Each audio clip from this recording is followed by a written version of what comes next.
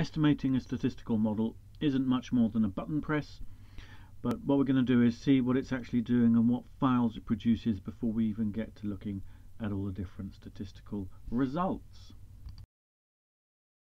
Ready to run the statistics to see if we can find anything in our data.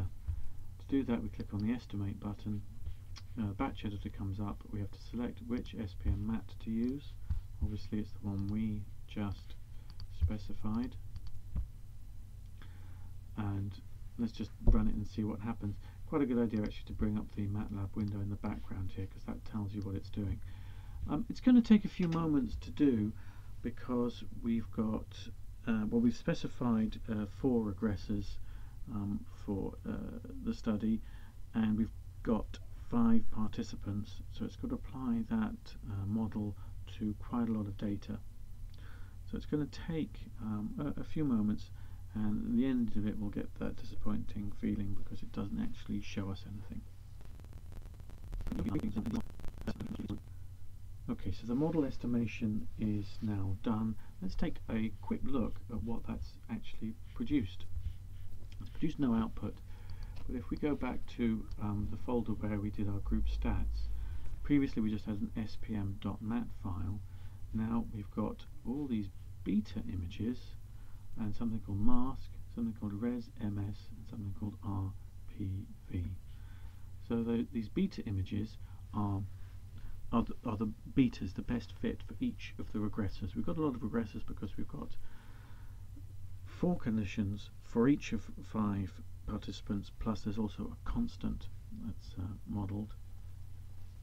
And the mask is what parts of the image were actually included in the analysis. These are images, so we can look at them if we want to. We can click on display and go into our group stats. We could look at, say, a beta image. And this in and of itself doesn't necessarily tell us all that much, because the beta image is just the size of the best fit. It doesn't tell us anything about the variance in the data at a point. If it's random, the best fit is usually a 0, as we may have here, and clicking to a larger value doesn't necessarily mean we've got anything interesting going on, but it's interesting to see what we've actually got going on. Also important to note this thing which SPM did without telling us, and that was to create a mask. What we said is that it looks at the time course of every voxel. It only looks at the time course of every voxel in the brain.